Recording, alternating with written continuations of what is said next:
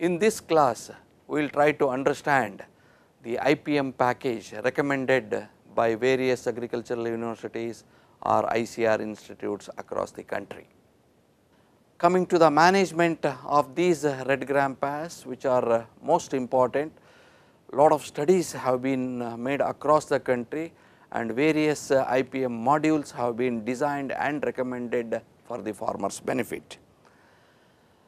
In this particular insect, because of the coordination of various universities including University of Agricultural Sciences Raichur, ICRISAT located in Hyderabad, and one of our national institute on National Center for Integrated Pest Management, we have developed a forecasting model using rainfall, which is working very efficiently. You can see this graph which clearly indicates 4 quarters. This forecasting model has been developed using 30 years of rainfall, making 2 situations. A refers to the average rainfall of a particular location for the last 30 years from June to September. Then B refers to the average rainfall that occurs during October month only. Then considering these 2 factors, the incidence in November, which is the peak period of incidence, is predicted. If you just see if the average rainfall from June to September is low and if the average rainfall in October is low, then there will be a moderate incidence. If the average rainfall is high, then if the average rainfall is low, then we get a very low incidence in a November period, which every farmer wants it. Both the average rainfall from June to September and average rainfall in October, if it is more, then we get a moderate incidence. Much more serious is this particular quarter, which has been indicated by a red color. If the average rainfall from June to September is low, then if the average rainfall in October is more than the average rainfall, then we get a very severe incidence in November month. So, this is a sort of prediction that we are getting. This season we had this particular situation. As I said, the IPM recommended involves 12 components in case of a pigeon pea pest, starting from summer flowing. By doing this, we can expose some of the hibernating pupae to high temperature or to predation, whereby the carryover population can be reduced. Time of sowing, which is most important, and the studies have clearly indicated that up to June end we get less incidence in November, whereas any delayed sowing after 15th of July going to get higher and higher incidence in November month. Then another cultural practice what we have is intercropping or mixed cropping with pigeon pea and sorghum. If it is intercropping, 1:2 ratio is recommended. If some farmer wants to go for mixed cropping, normally we advise 250 grams of sorghum seeds to be mixed with the red gram, and then sowing should be taken up. Intercropping or mixed cropping mainly helps in the conservation of natural enemies. You can see in this graph clear cut various predatory species like wasp, coccinellids, redweed bugs, chrysopa and so on, including the predatory birds, black drongo, doing their job in reducing the pest population significantly. Then another cultural technology is removal of weed, particularly the Lagaska mollis weed, which grows all along the bund should be removed. That serves as a major source for egg laying, as a major source for larval survival during the off season. Then when the crop is in vegetative stage, one of the important cultural practices recommended is nipping. Nipping is removing the growing central shoot, thereby it reduces the height and encourages primary and secondary branches, thereby the plant protection becomes much easier because it is the plant grows to a manageable height. And lot of studies have also indicated wider spacing also reduces the pod borer damage. Another important component of IPM is monitoring.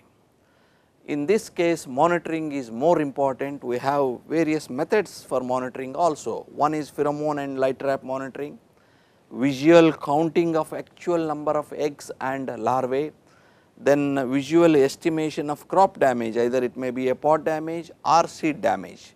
What farmers do is they immediately go to the field, and whenever the damage is there, whenever the larvae is in the grown up stage, then they apply insecticides, thereby they have already lost the crop, and more so the spraying cost also is a burden to them. So, that is why monitoring is an important tool in IPM. In the first method of monitoring, we can use pheromone trap. We can set up about 5 traps per hectare to attract male moths. The average economic threshold level suggested is 4 to 5 moths per trap per day become to take up or to initiate insecticide application. And then in the second method of monitoring, as I said, we can use the egg population or the larval population. If it is egg population, it becomes 2 egg per plant. If it is larvae, 1 larvae per plant. On random, about 10 to 15 plants one has to count, and then average. If the figure is crossing this economic threshold level, then immediately one has to go for control measures. As a first spray, in case of pigeon pea, up to say the flowering starts after 60 days normally.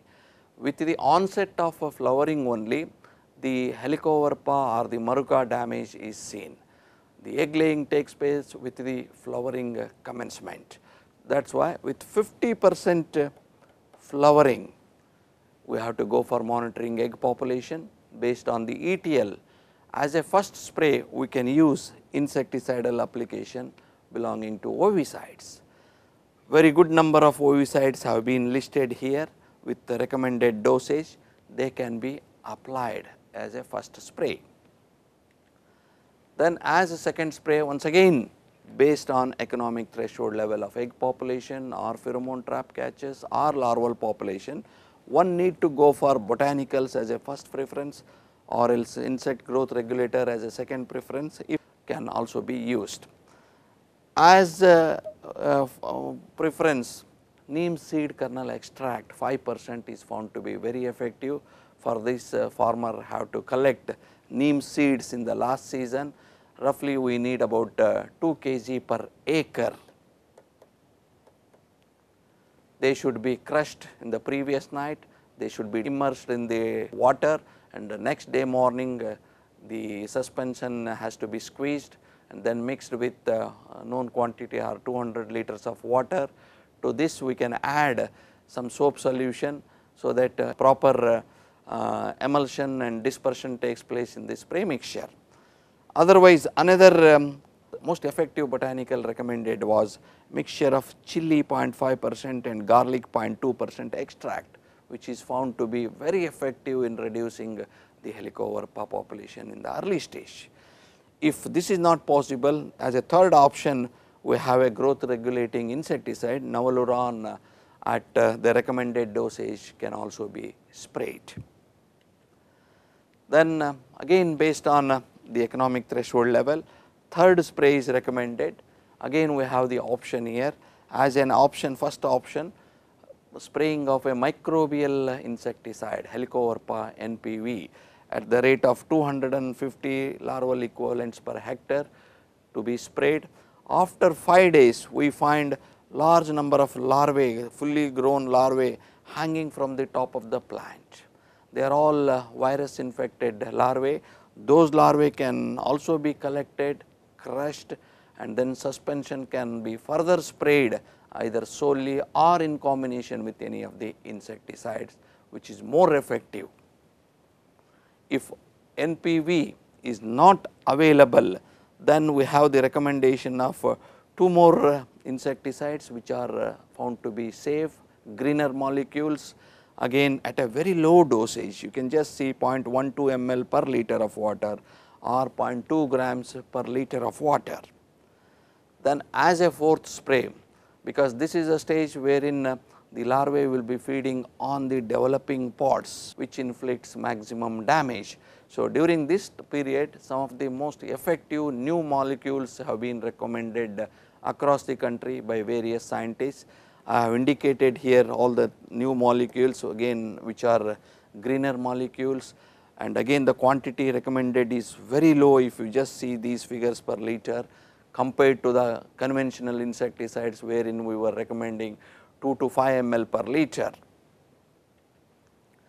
In situations where spotted pod borer or Weber, that is Maruca damage is there, specific recommendation of DDVP or dichlorovas to be added, which is a fumigant, and it should be mixed with any of the recommended insecticide like profenofos or methomyl or even neem seed kernel extract.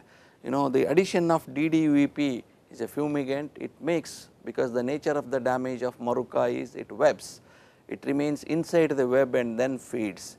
So, you have to make the larvae to come out and then the contact insecticide works. So, that is why combination of this is more effective. And in situations where pod bug and pod fly is a problem, we need to go for systemic insecticides. So, the ones that I have listed here in this table and the dosage can be noted for incorporation in the IPM. In addition to this, some of the other mechanical methods also need to be incorporated. One of the simple, if labor is available easily, the shaking of the plant, because at that stage all the seed setting will be over, pod development will be taking place, fully grown larvae can be collected in this plastic or cloth. So, these larvae can also be used for mass production of NPV in the laboratory also.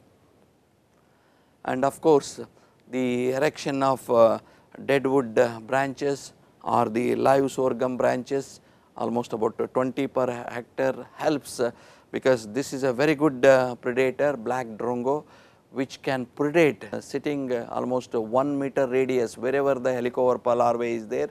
It can pick up and then feed on this. The stage of the larvae is so much, none of the insecticide works against this stage, wherein this black drongo can reduce the population of these grown up larvae. Another important component to be considered in IPM is use of spray equipment. We need to use high volume rather than ultra low volume spray. For high volume, we have to use either power operated high volume sprayers or knapsack sprayers or HTTP sprayers or gutter sprayers. Some of them have been shown in this photograph: knapsack, foot sprayer, HTTP sprayer. Another important thing that one should note is never use these ultra low volume sprayers, which are also called as CDA sprayers, controlled droplet applicators. For the farmer, it looks easy to apply using these sprayers because of their low weight.